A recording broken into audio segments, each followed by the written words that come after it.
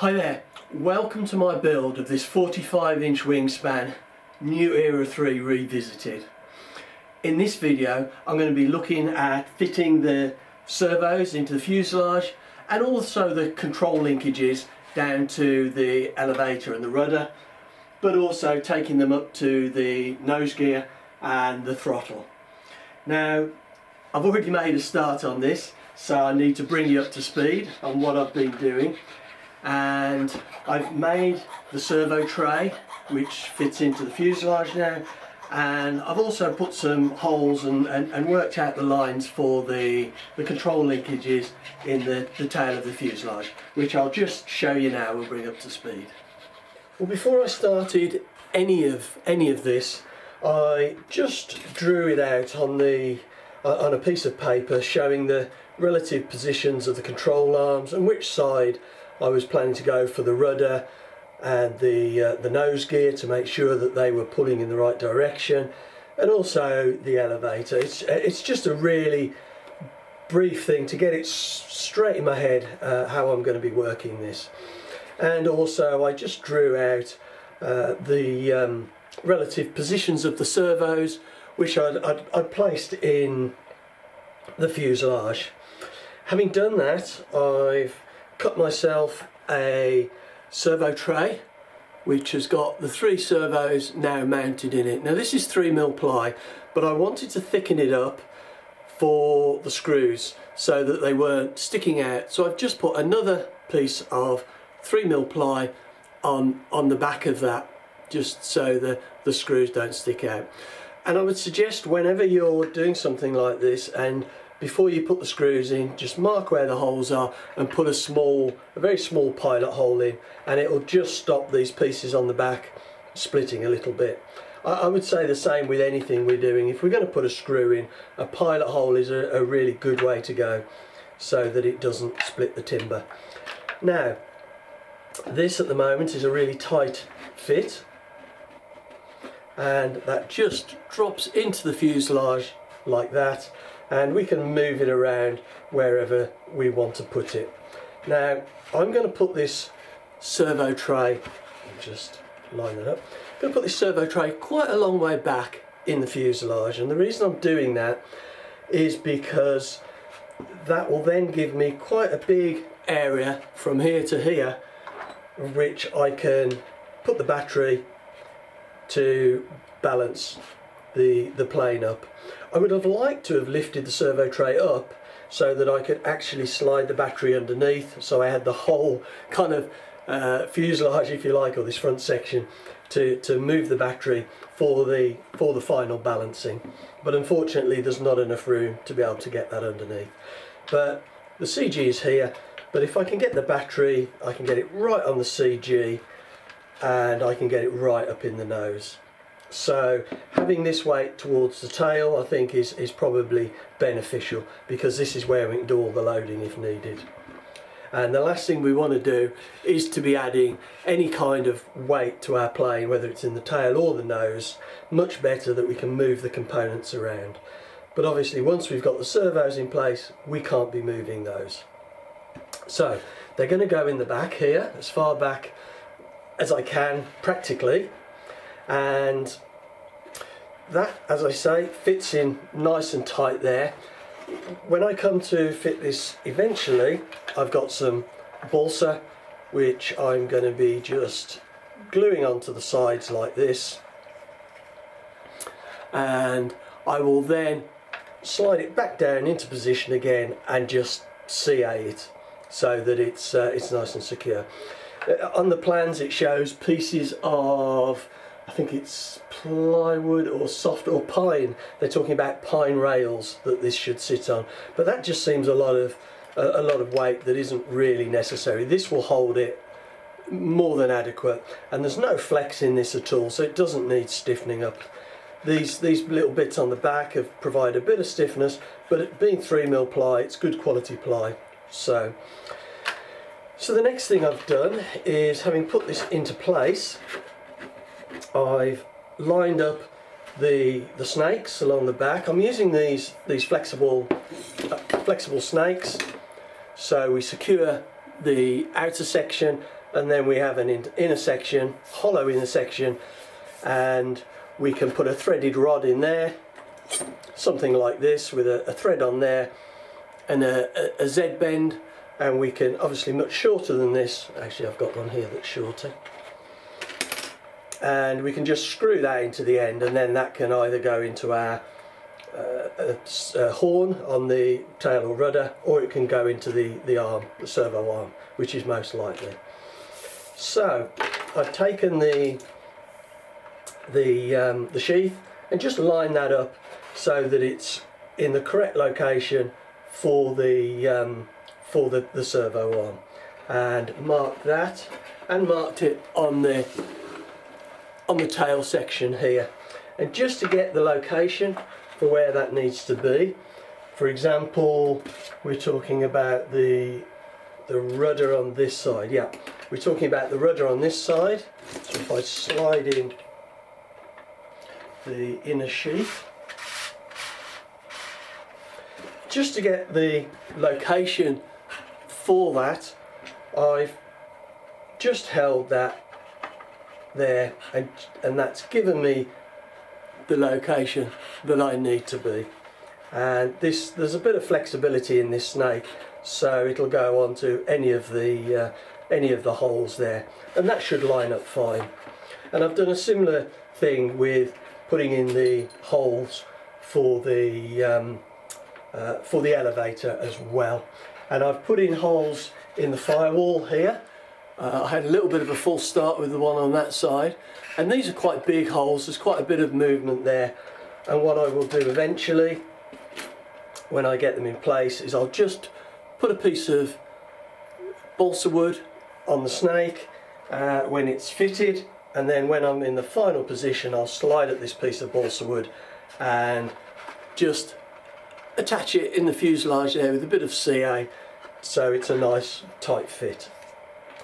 Now, to get these holes done, what I did is, if I just get my drill, I drilled a vertical hole first, and then I gradually tilted that over, and for the final bit I just use this a bit like a file.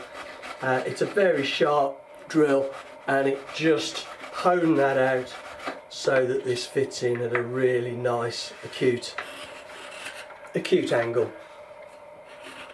Now, before I actually fit these, what I'm going to do is I'm going to cover them with some masking tape. This is just decorator's masking tape, and I will just put a single wind around the plastic where it goes through the balsa, and so that's through there. I'll do a single wind of masking tape before it goes through, and then I will epoxy this.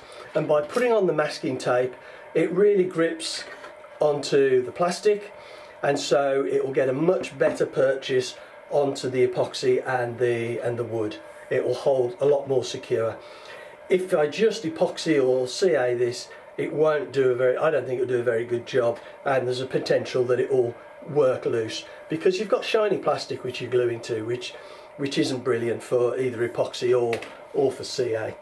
So what I'm going to do now is I'm going to get these lined up finally and into place, and I'm going to get this servo tray glued in as well, and then we'll have a quick look at the nose. Well, I've now got the servo plate glued in place, and I've literally just epoxied these snakes, these outer snakes, into position, and I'm just waiting for that to go off. You can see here the masking tape that I've put around the end of the snake, so it gets much more purchase with that epoxy when it's glued into place, and the same in here. You can just perhaps see up there, those are glued now, and there's those plates to make the hole smaller and to hold them exactly where I want them. And I've used my servo tester just to check that they're free running. It occurred to me I didn't say what servos I was using. Well, the servos for the rudder and the nose gear and the elevator are Emax servos, the same as the ones that I'm using in the wing, and the one here at the front for the throttle That is also an Emax servo, but a slightly smaller one. Now the ones for the rudder and the elevator are 20 gram servos, and they've got a torque of up to 3.5 kilograms. The one for the throttle, smaller, that's 12 grams, and that's got a torque of up to 2. I'll just let you see those. And these are both metal geared servos, and I think they will be absolutely great. And it's nice to have a little bit of weight saving on the throttle servo, and that'll be plenty strong enough for that Irvine throttle linkage. So I'm going to put this down now and let the epoxy go off, and then I'm going to get on with the cables for the front. Well, I now have all of the linkages in place, and I'm ready to move on with starting to finish off the fuselage. You see, I've got the servo tester here connected to the elevator, and that works nicely, nice and smooth, as is the other servos. You can see I've put in the centre of the fuselage here, I've just put in a little bit of a brace, just holding those outer sheaths in place. I've also trimmed the sheaths on either side of the fuselage, and when I come to finish the fuselage, these will obviously get trimmed a little bit more and sanded so they just fit nicely with the profile of the fuselage and not sticking out proud. Now on the front end, we've got the two linkages in here. We've got the top linkage for the nose gear that comes to this servo, and as I said, there's a little bit of movement in this. I don't know where that shows, a little bit of movement in that to allow it to work easier with the nose gear, but I've actually fastened it in there so it's not going anywhere, it's nice and tight. And I've also put in the tube in the sheath for the throttle linkage. Something I've done in preparation for sheeting is I've lined the fuel tank bay as far as the bottom, or what will be the top, and the sides here with some foam, and I've actually stuck that foam to the sides using a hot glue gun. Now I've wanted to do that so that when I come to fitting the fuel tank, it will just slide in nicely and right into place. I've even put some lumps of foam at the end here, which will just rest on the shoulders of the tank so it doesn't go too far up and press the silicone tubes against the actual firewall itself. And that's a lovely fit. On the later plans for this plane, on the Revisited, it shows a hatch cut in here that comes off. On the earlier planes, that hatch was absent, and the only access was through the former here. And I'm going to go back to that if I can, because I don't really want to cut the fuselage and have a catch on the top. It would just look so much sleeker if I can do away without that. So this is stuck on now nice and tight with hot glue, so it's not going anywhere. And once I've slid that in place, obviously with the tubes, the silicone tubes connected, and that will just go lovely into place there, and then I can just fit some foam in through the hole with a little bit of a stick and just push that into place to hold it firm. And it might be that actually I decide to put the battery in here as well. If push comes to shove, I can put the battery in first and then the fuel tank surrounded by a bit of foam, but that will be a bit of an ask, so we'll see how that goes. I just realised that I forgot to say that I fuel-proof the whole of this fuel tank bay here prior to sticking the foam on, just to protect it in case we have a fuel leak, and also the back of this former and just around here. And when I come to do the sheeting on here, I'm also going to fuel-proof the underside of this balsa, just so that it's really well protected. And to do that, I used my 30-minute Zap epoxy, just thinned down a little bit with some ethanol. Anyway, this is done now, and I'm ready to move on and start doing the sheeting on the back here, underside, and also working on this nose section and getting this to profile with, or ready to profile with the nose ring and other bits of triangular stock. So, thanks for watching. I hope you enjoyed it, and please subscribe and come back and see how we get on. It's going to start to get really exciting now as we finish off the fuselage and start to shape it.